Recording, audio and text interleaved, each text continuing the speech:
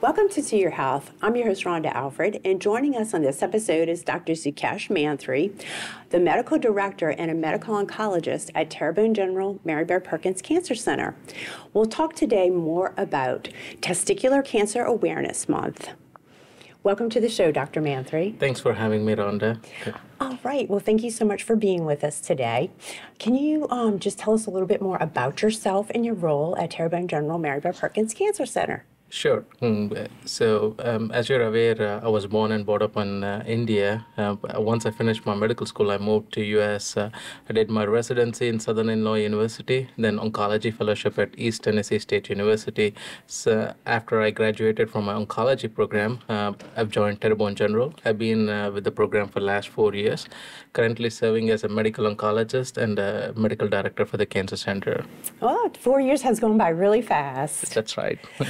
All right. Well, we're going to talk about an important subject, and that is Testicular Cancer Awareness Month. Can you tell us why it is important? April is the Testicular Cancer Awareness Month. Like any other cancer, it's of great value to spread awareness during this month because it helps us in identifying these cancers at an early stage. When you identify at an early stage, you can treat them in a better way, and the prognosis improves too. Okay.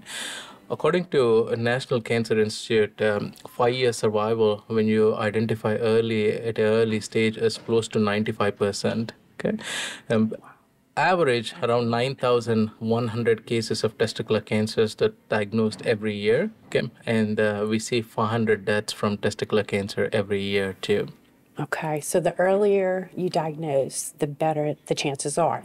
So whom does it affect? Generally, young and middle-aged men, age groups between 15 to 44 is when we tend to see commonly.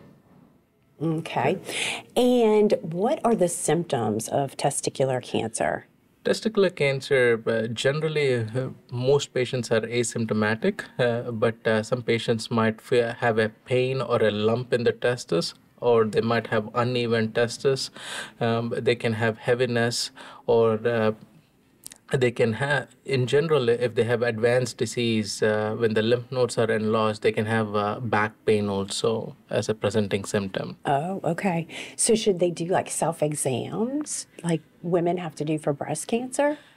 Generally, because some of the risk factors for testicular cancer are undescended testis, HIV, or sometimes if they have abnormal cells, it's called like a germ cell neoplasia in situ.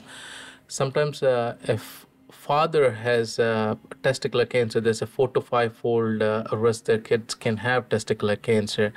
Because some of these risk factors cannot be modified, there's no preventive strategy for testicular cancer, but experts, what they suggest is a monthly after a shower or a warm bath, a self-testicular exam might be helpful and helps us in identifying this cancer at an earlier stage.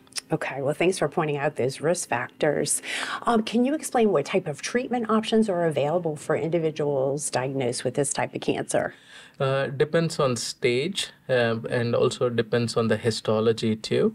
Generally, early stage testicular cancers, usually radical inguinal orchiectomy, that's a surgery, that's the type of surgery we do. After surgery, some patients, they require chemotherapy at the back end.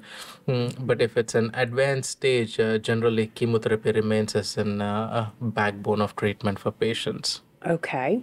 And what resources are available at Terrebonne General Mary Beard Perkins Cancer Center for cancer patients throughout their cancer journey? So being in comprehensive cancer care program, we are able to take care of these patients in a comprehensive way. Not only medical oncology services, we do have radiation oncology services.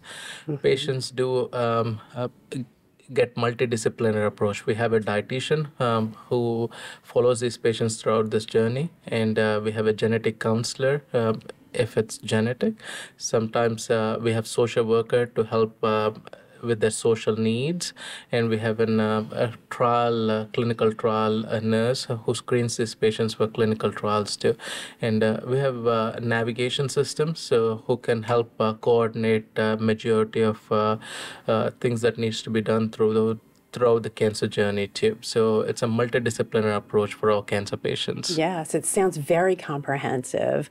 A lot of these services like clinical trials, there's nowhere else in the region that these are offered, correct? Yes, absolutely. So in the Bayou region, we are the only cancer center. We offer good clinical trials for some of our patients, and they get this care closer to home itself. Yes, perfect. Well, what is the one main thing you like people to know out there about testicular cancer awareness and the services we provide? So once they're diagnosed with cancer, they can get care closer to home. They don't have to travel anywhere else. And this is one cancer, there's a 95% cure rate. So once diagnosed, I think they can get care closer to home, which includes chemotherapy for majority of patients. Well, that is some great news for cancer patients. Well, thank you so much for joining us today and for all that you do for our cancer patients. Thank you for having me. Okay. For more information about Terrebonne General Mary Bird Perkins Cancer Center, visit marybird.org/strength. Thanks so much for joining us on To Your Health. I'm your host, Rhonda Alfred, and we'll see you right back here next week.